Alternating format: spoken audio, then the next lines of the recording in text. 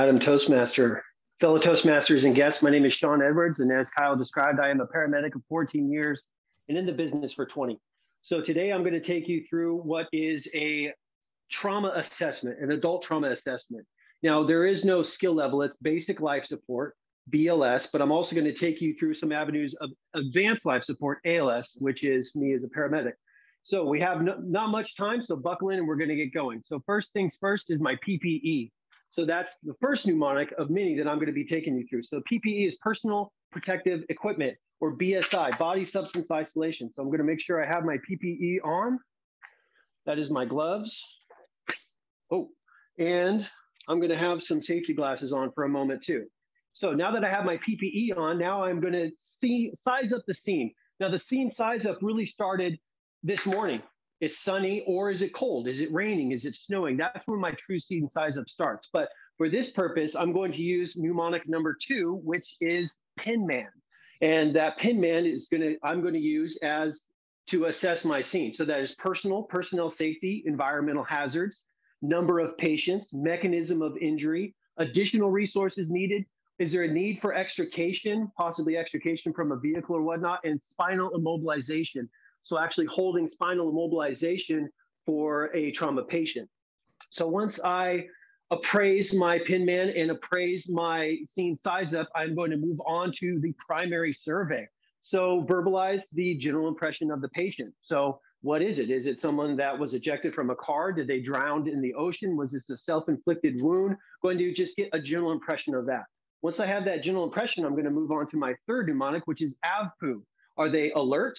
Just alert, simply tracking well, looking at me as I come in the room, or are they alert only to verbal stimuli? Hello, sir, can you hear me? And then they wake up.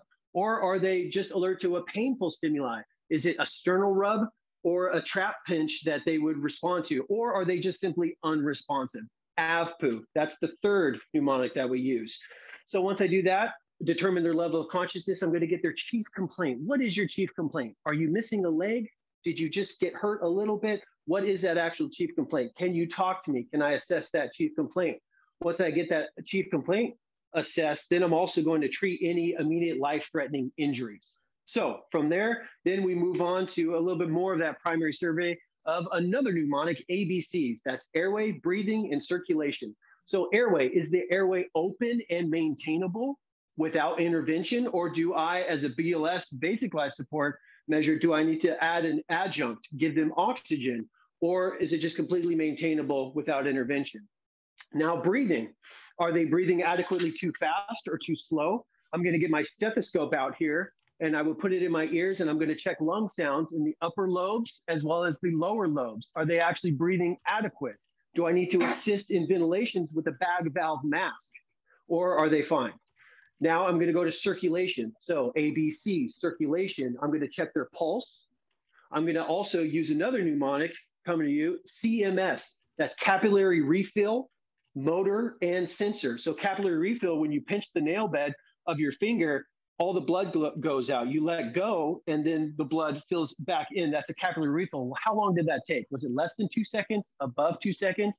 That could tell me if they have adequate tissue perfusion or not. Motor sensory, can you move your fingers? Can you move your toes? Good. And then actual sensory, what finger am I touching? What toe am I touching? That's CMS. That's all encompassed of the circulation.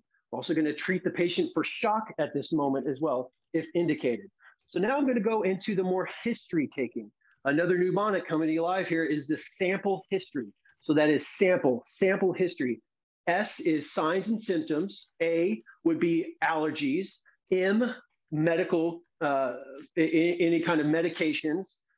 P is past pertinent medical history.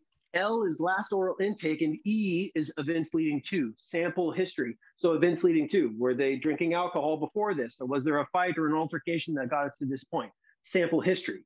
Once I get that sample history, now I'm going to get my baseline vitals. So for baseline vitals in a trauma assessment, the best thing to do is just, baseline vitals is a blood pressure, your pulse, and your respiration. Well, I already got those, but the blood pressure, for trauma patients, we don't want to rely on our automated monitor. We actually want to get that old school blood pressure cuff, and I want to know the top number, right? So your blood pressure, 120/80 is normal. I just care about that top number, and I want that number to be greater than 90.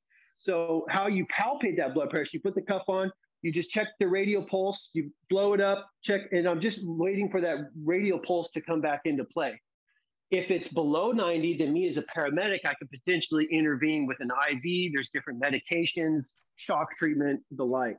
I want that number above 90. So now that we have the baseline vitals out of the way, I am going to determine load and go or stay in place. So does this person we need to load and go and give them what we like to call a high dose of diesel fuel, get them in the ambulance and get them to the closest trauma center? Or can we stay in play? Can we stay here, package the patient, treat appropriately, and get them going? So once we kind of package them and get them going, now I'm going to go to my detailed physical assessment, the secondary assessment, head to toe. Another big acronym coming to you is DCAP BTLS. I'm looking for deformities, contusions, abrasions, punctures, burns, tenderness, laceration, and swelling of the whole head to toes. So head, I'm looking at the head. I'm also going to check their pupils. I'm just going to shine a light right in your eye. Look, you're right at my nose. Shining a light right in your nose. Good. Their pupils are equal and reactive to light. I'm going to check their neck for tracheal deviation. DCAP, BTLS, everything that the mnemonic I just gave you. Their chest, their abdomen, their pelvis. I'm going to do a priapism sweep. I'm going to check the extremities, all the extremities, as well as the back. And once I have all that, I'm going to reassess. I'm going to treat any additional injuries that I may have come across. I'm going to reassess as necessary, and we're going to get them going to the hospital. So that really is, in a nutshell, what we have to do. I have to certify every few years. I have to give this dissertation, but also I use this to teach the new firefighters and paramedics coming into our department as well. So that's all I have. Thank you very much for listening up. I'm going to take off my PPE. I'm going to shoot it right at you. And back to you, Madam Toastmaster.